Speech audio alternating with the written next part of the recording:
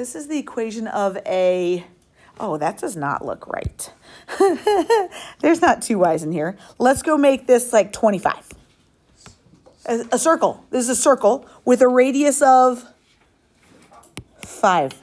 So if anyone recalls, and again, you don't have to do this, but radius squared is just x squared plus y squared. This would be a circle centered at the origin with a radius of 5. You guys, could we go find the derivative of this with respect to x? Let's go do it. What's the derivative of 25? 5. Derivative of it, though? Nothing, right? Derivative of x squared. Yeah. Derivative of y squared with respect to x. 2y dy dx. You don't have to write that down. Let's just go get my slope. Let's go get my slope. If I wanted to get dy dx by itself, could I say negative 2x equals 2y dy dx? Could I divide by my 2y? And I'd get negative x over y is my slope. So this 7.3 is all about a slope field. And you're like, what? What I'm telling you right here is this is the equation of the slope of a circle. Would it matter what my radius was? If my radius was huge, wouldn't the derivative of that still be 0? So let me show you what a slope field looks like for a circle. So I just put these into a slope field generator, and it's saying, hey, here, if I graph every single slope, and you're like, what are you talking about? These are the slopes of a circle. Do you agree that the general shape, if I were to kind of follow this trend, makes a little circle? And if I follow this trend a little bigger, we got a bigger circle. Meaning these slopes represent a function. These slopes represent a circle at any radius. Because again, the derivative of a constant is always 0. So this field, this slope field, represents the slope, represents the shape of a circle no matter the radius's length. So we're going to draw some of these by hand. We can do this. Let me show you. Packet. So right here, AP is going to, you're 100% going to have to do this on a free response question. It says, hey, here's my differential equation. On the axis provided, sketch a slope field for this differential equation. We don't know what it's going to look like, but all we've got to do, and in this case, 3, 6, 9, 12, there are 12 points that we need to draw the slope at each of those points. You agree dy dx is just slope. So maybe we start at 0, 0. At the point 0, 0, we just need to go plug in 0 for my x, 0 for my y into that equation, you guys. And if I did that, wouldn't that get me 0 times 0 minus 1 over 4? What's that going to get me when I simplify that? 0 over anything is just going to get me 0. You guys, what does the line look like that's got a slope of 0? Hoi, right? So what we do is we go to this point and we just draw a little dash with the slope of 0. I'm going to put mine in red. It's just going to be like that. Tucker's might be a little longer. That's fine. It's just going to be a little dash on that point to show the slope of that point given this equation. Let's go to this point. What if I do 0, 1? What's going to be my slope at 0, 1 when my x is 0 again? Still going to be 0. Do you guys need to show this work over here? You do not. AP gives us no credit for any of this work. So if you're like, okay, every time my x is 0, Vux, any vertical line when my x is 0, the slope is going to be 0, you can just make that known.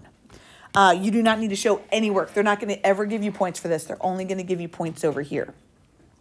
Let me say that one more time. I'm going to just write this out for someone who might need it. If I had the point 0, 2, when I plug a 0 in for x, I'd still get 0 times 2 minus 1 over 4, which would still get me 0.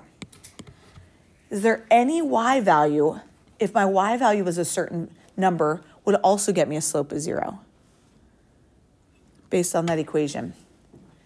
If my y was 1, you guys, wouldn't it be 1 minus 1 on top?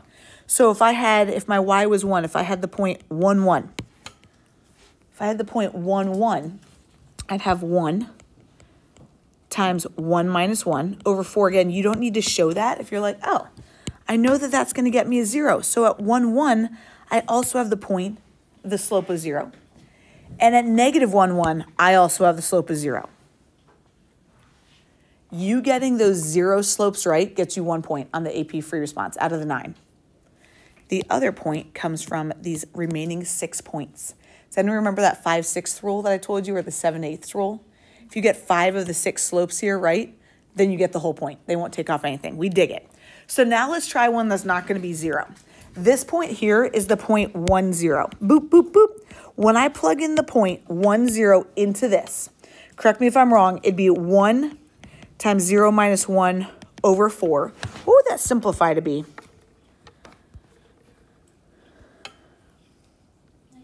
Negative 1/4.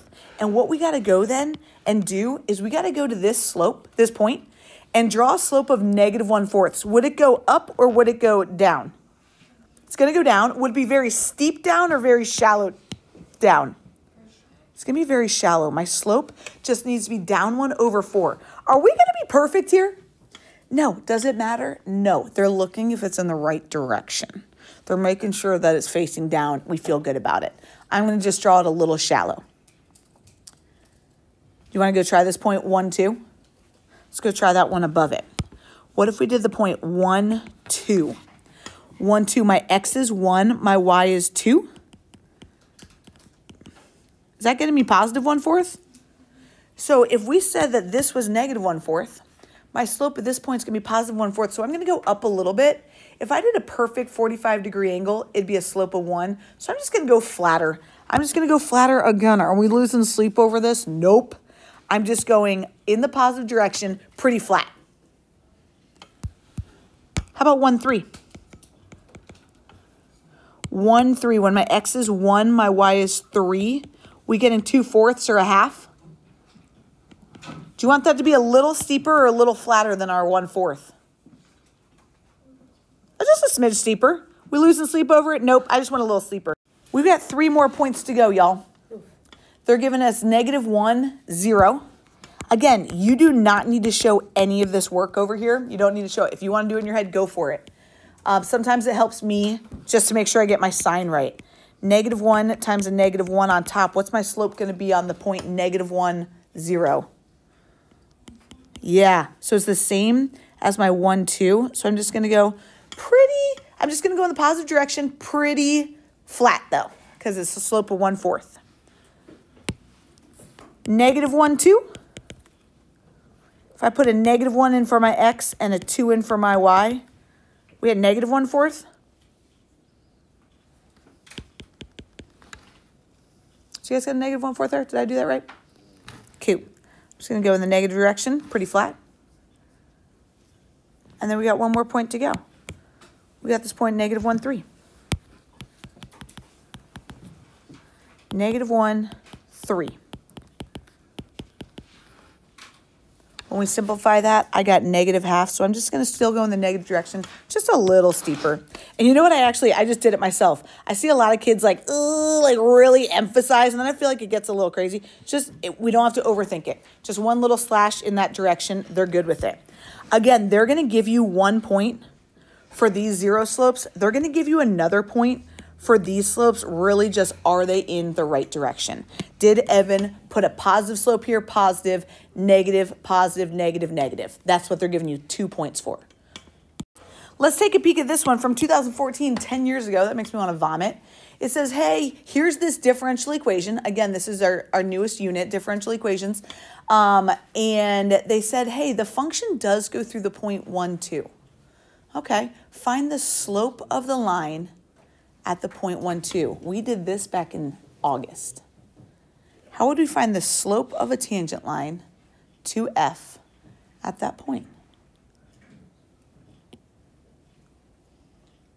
Don't overthink it. You know, what do we got to do to just find the slope at that point?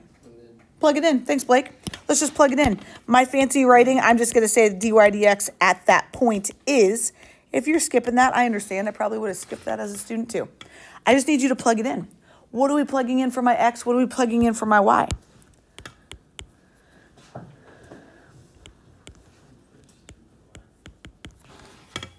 If you don't want to show 2 over 1 squared is just 2. If you don't want to show that, just write 2. That's fine.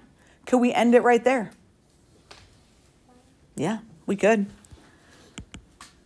What are we going to get if we did simplify it? -1.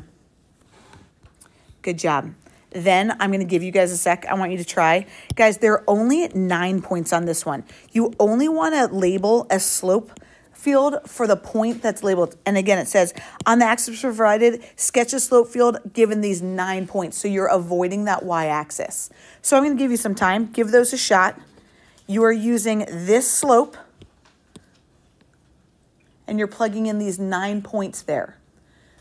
Anyone find a trend? What's going to make me have a slope of 0? If my y was what, I'd have a slope of 0. 1. Where's y equals 1 look on my graph? Y equals 1. What would it look like? Horizontal. Exactly. On that horizontal line, all my slopes are going to be 0. And maybe I write myself a note just for my slopes are 0 at y equals 1. That's just how I got those. Are they going to give you points for that? Nope. That's just if you're curious. And if you don't see that, that's okay. Just take your time and go through each point. How an AP grader would grade this. Boom, if you had these 3 as zeros, they'd give you 1 point. Did you have, just check, positive, I'm going to put it in green, positive, positive. Did you have these green ones as a positive slope and these red ones as a negative slope?